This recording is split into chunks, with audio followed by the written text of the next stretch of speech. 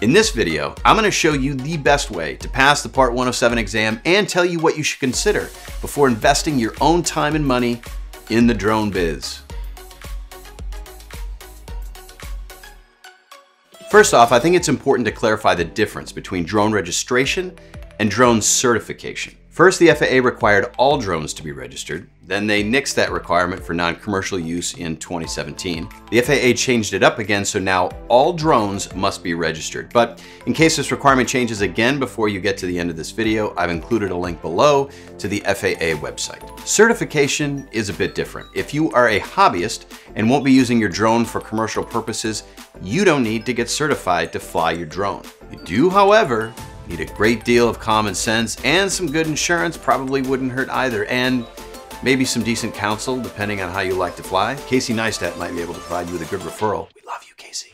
But if you've laid awake at night thinking about all the money you could be pulling in with your drone doing jobs like these, then you must take the plunge and pass the Part 107 exam to get licensed to fly. Part 107 exam is a test, and the FAA spends a great deal of time and effort to make it feel like one. You can't wing it. This means you're gonna have to know all of the materials covered. Give yourself ample time to study, and most importantly, make sure you have the best test preparation materials available to you. As I'm sure you've discovered, the landscape is littered with self-anointed experts, and there are some decent study programs out there, but you have to cobble things together. But my time and money are valuable, and given the $150 investment in the FAA exam and the money I spent on my drone, I was looking for a one-stop course that was going to help me confidently pass the exam and help me grow as a drone pilot. So I purchased the Remote Pilot 101 course with Jason Shepard. Here are the 5 reasons why I think this is the best course. Number 1,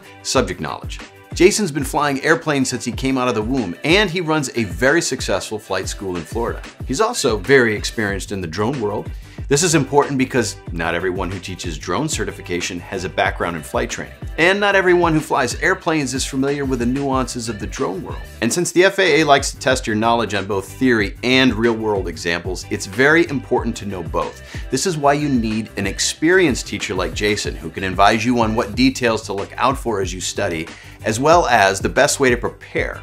The Remote Pilot 101 mission is to help make sure you ace the Part 107 exam and become a safe and educated remote pilot in command. Number 2, production value. The Remote Pilot 101 course does a brilliant job formatting the learning process through a user-friendly online testing platform and series of well-produced videos. At the end of each course section, there are quizzes to test your knowledge as you move along, as well as a final exam at the end of the course.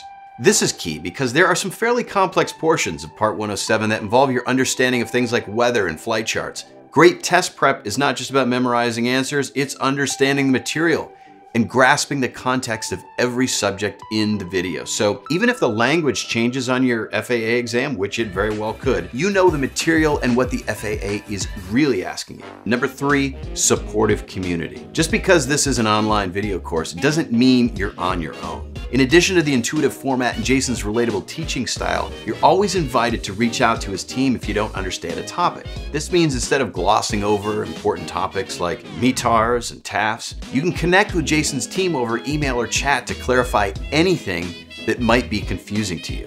These guys want you to do well, and your relationship with Remote Pilot 101 continues beyond your exam, which brings me to number 4, lifetime access. The drone space is constantly evolving, and this means new laws and test questions on the Part 107 exam. Jason and his team are routinely updating the course videos based on direct feedback from the Remote Pilot 101 community. So you've got real-time data from the drone community that's been filtered through a knowledgeable teacher like Jason. That is huge. And the best part? The one-time price you pay for the course gets you lifetime access. So when you go to renew your Part 107 certification every 2 years, you've got an invaluable online course that grows with you. And finally, number 5, the drone business. Jason's program provides you with important business resources. If you have post-exam questions about things like securing waivers when you land a gig, insurance when you fly, and general liability as it relates to just the registration of your drone.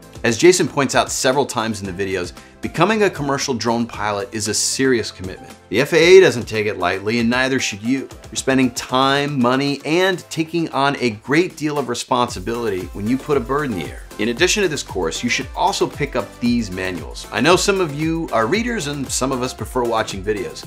I still recommend purchasing these supplemental guides because they will help bolster your study efforts and become part of your flight bag once you pass your test with flying colors and go on to make obscene amounts of money droning. I hope this video was helpful, but I know you may have other thoughts, questions, or comments from your own experience, so you know where to leave them. The drone business is booming, so get out there and get certified to fly. Thanks, guys. We'll see you next time.